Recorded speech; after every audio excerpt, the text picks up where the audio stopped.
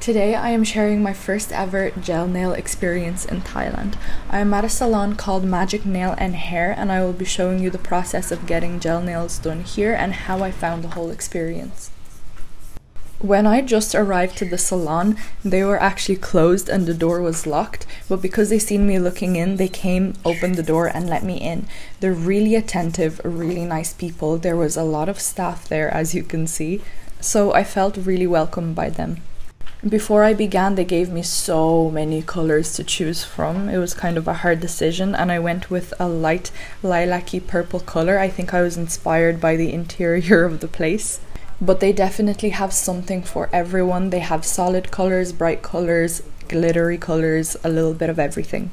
When she was preparing my nails, she actually started off in a quite different way to what I'm used to. She started by buffing off the top of my nails, and then she went in with bringing back my cuticles. One thing that was quite different was she didn't cut the cuticles off, she just pushed them back. Usually in Europe, when I get my nails done, the cuticles always come off.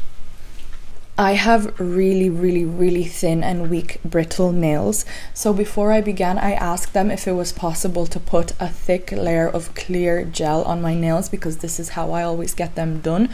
They didn't understand what I was looking for, and they said they don't have this kind of gel, so maybe this is not a process that they do in Thailand. So I said it was okay, and we continued with just a base coat, 2 layers of color gel and a top coat. I thought maybe it would be strong enough for my nails. The whole process went very smoothly. The girl definitely knew what she was doing. Everything was done with precision. She took her time, and there's honestly nothing to complain about. The color turned out really lovely. I am happy with everything, and I am actually doing this video 1 week later. So a little bit of a review.